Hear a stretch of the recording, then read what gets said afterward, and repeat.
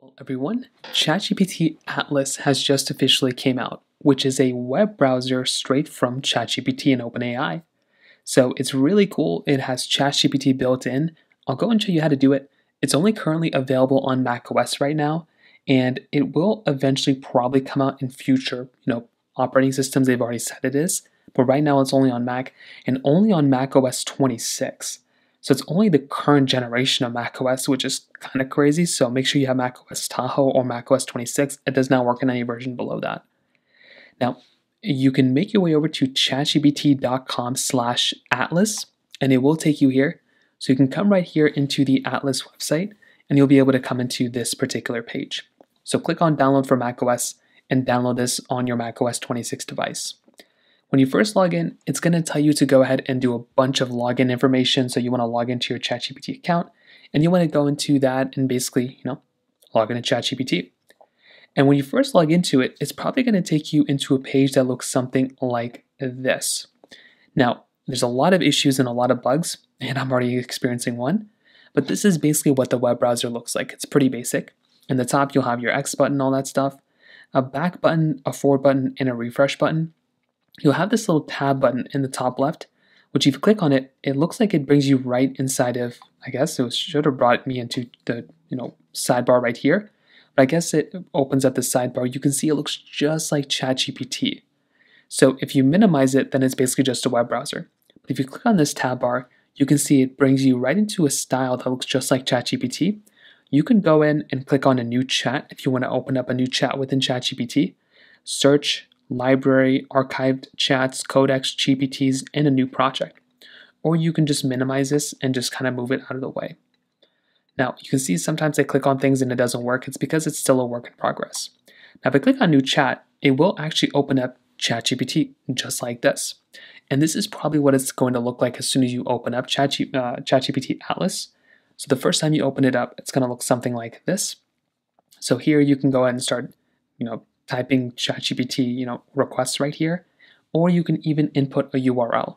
So even if I just put in like google.com just like this, I can tap into it and it does actually take me right into google.com.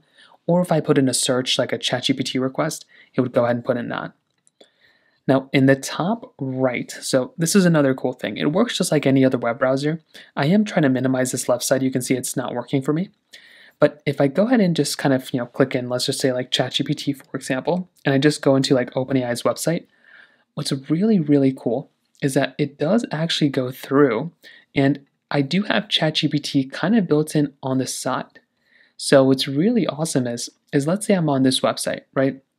Well, if I want to invoke ChatGPT, I can use ChatGPT right inside this website by clicking on the Ask ChatGPT button in the top right corner. If I tap here, look, I get right like a mini version of ChatGPT right inside of the web browser. So now I can say, okay, let's go. And I can actually just start writing requests right inside of ChatGPT. And that's pretty much all I'm going to have to do. So now I can just actually start writing things about ChatGPT, specifically about this web page that I'm on. So this allows me to make actual specific requests on websites that I'm on. So if I even type in like, what's this website about? Let's see if I even spelled it right. It'll go and tell me exactly what this particular website's about right here. And it's actually really, really cool. Now you can clearly see I didn't spell it right. And there's going to be lots of issues and lots of bugs. But you can see it does actually tell me that I'm looking at a website about OpenAI and so on and so forth. So that is something that's really, really cool. And you can minimize this by clicking on this, switch chat button, or you can delete chat. You can also minimize it by clicking on the Ask GPT button right there. In the top right corner, you'll have this login button, which will show you kind of a little bit more about your ChatGPT instance. So if you want, you can upgrade your plan of ChatGPT, bookmarks, downloads, password settings, your standard settings option. You can go into incognito mode by clicking onto the incognito mode option right there. And it looks very much like Google Chrome. So it's almost the exact same thing as Google Chrome, to be completely honest with you. But I do think over time, they're probably going to make it look a lot nicer. This is honestly kind of nice too. You have this little slider, which changes the accent bar color right up here. But that's kind of Atlas. I think it's kind of cool. It has its own thing. Will I switch over to it? Probably not yet. Maybe in the future I might want to. But as of right now, it's not really, something that I plan on switching over to, especially because it's only available on, Mac OS right now. So Mac OS, specifically Mac OS Tahoe.